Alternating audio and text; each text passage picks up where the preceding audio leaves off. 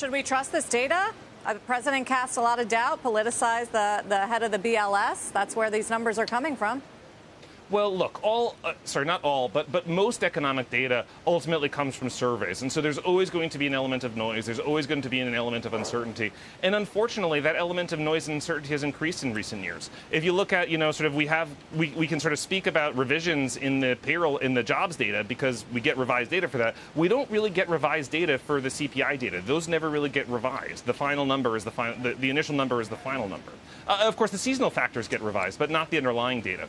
And if you look at the jobs data, though, where we can speak of this, the birth-death model, for example, one of the big drivers of how you think about how job creation has occurred, has come from a run rate of about 5,000 or so annual jobs in the annual revision for the 15 years running into COVID to being about almost 300,000 in the last couple of years, right? So that's an increase of about 70 times in the size of that error, right? So this is a degradation in the quality of the statistics that has occurred, and I think the president is dead right when he says we need to fix this. We need to make these statistics reliable. We need to make them believable. We need to make them credible. And I'm really delighted that that we're shaping up to be able to do so.